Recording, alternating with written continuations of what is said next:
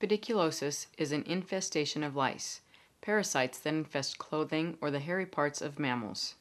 There are three common types of lice infestations. There's Pediculus capitis, or head lice, found on the head, Pediculus pubis, or pubic lice in the pubic hair, and Pediculus corporis, or body lice, that tend to cling to clothing. Head lice are commonly found in preschool and school-aged children.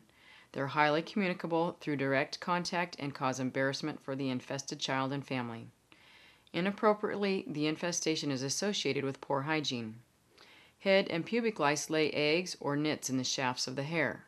The whitish nits stick to the hair shafts and look like dandruff. Lice are very small, grayish-white in color, and difficult to see.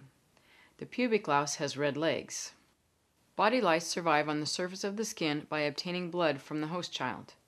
Body lice lay eggs in clothing, and sharing infested clothing is the primary mode of transmission. With body lice infestation, scratching causes excoriated skin. There are also hemorrhagic spots on the skin from the sites where lice have fed. Head lice are suspected with the appearance of bites and pustules around the hairline and behind the ear, and of course itching.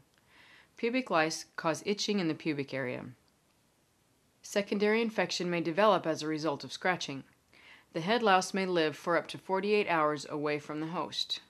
The female louse has an average lifespan of 1 month if able to feed regularly. The incubation period from laying the egg to hatching is 7 to 10 days in optimal conditions. So, how is infestation prevented? By avoiding direct contact with infested people and their belongings.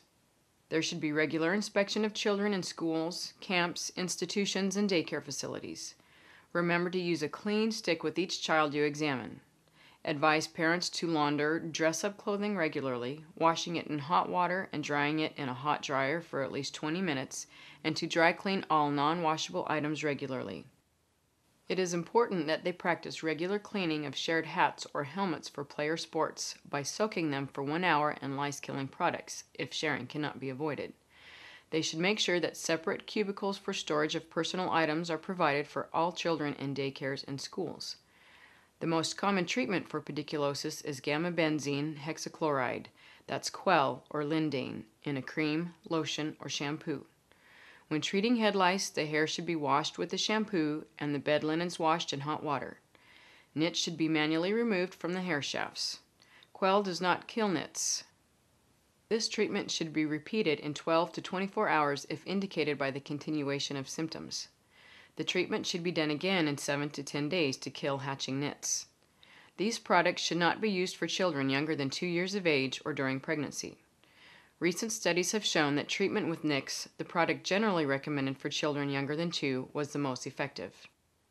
For an infestation of body or pubic lice, the child should shower or bathe, and the parent should dry the child and apply the lotion or cream to the entire body or to the wide area around the groin for pubic lice.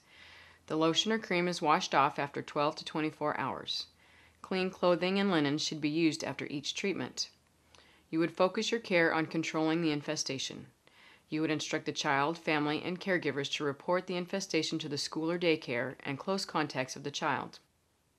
Advise the child, family, and caregivers to practice contact isolation for 24 hours after effective treatment. Help the family understand disinfection procedures, such as using Nix, Quell, or Lindane on all family members if indicated, and emphasize the importance of reading the manufacturer's directions on all products.